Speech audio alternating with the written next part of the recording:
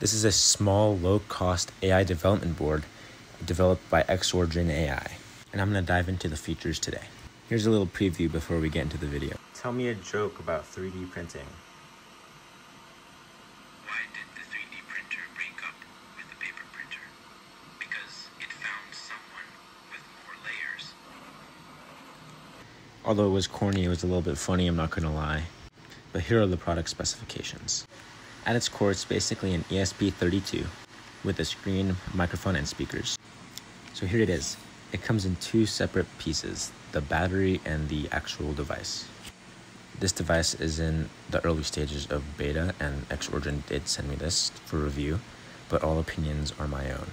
The battery pack connects to the device with a magnet, and it's super satisfying. To turn it on, you press and hold the left button, and it will prompt you to set up the Wi-Fi.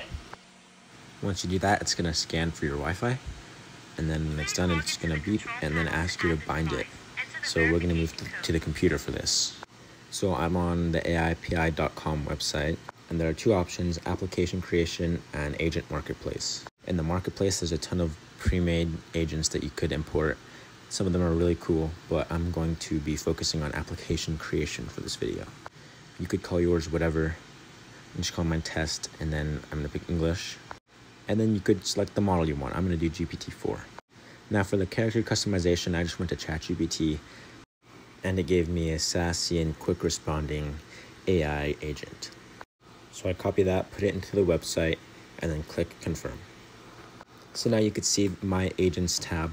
There's the test agent that we just made, and then you have to add the device, and this is where you put the binding code that the device showed on its screen. After you do that, the device is connected, and you could go to the device and start talking to it. Before we do that though, I want to change the voice. I'm going to go to configure character and character timbre, and then I'm just going to select a voice randomly. When you're done with that, you can click save, and then just like that, the device is ready.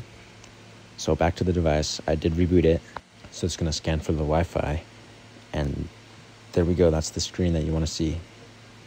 So right now it's in standby, and I can click the right button to talk to it. Tell me a joke. Why did the Scarecrow win an award? Because he was outstanding in his field. Should I buy the Bamboo Lab P1S or the Bamboo Lab X1 Carbon? Alright, let's break it down. Bamboo Lab P1S. Cheaper, fast, easy setup, and great print quality. Packs some high-end features like AI camera, LiDAR, advanced cooling. Best of all, beginners or people who want plug-and-play. Reliable printing. No, I'm sure you don't want to listen to that for another 30 seconds, but it basically gives a ton of good information about which printer I should buy. Also, I've never had it hallucinate anything before. Summary. Want great results and don't care about the shiny extras? Go P1S. Crave cutting-edge tech and maximum reliability?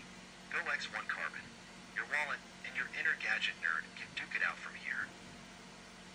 So you might have noticed at the start of the video that the AI kind of sounded like me, and that's because I recorded my voice and uploaded it, and it copied my voice. So I'm going to go ahead and select that, and then I'm going to keep my AI model the same as GPT-4, and now it'll have my voice. You guys let me know how good it is. Tell me a joke. Why did the Scarecrow win an award? Because he was outstanding in his field. You already told me that one. Tell me a different one. Alright, picky. How about this?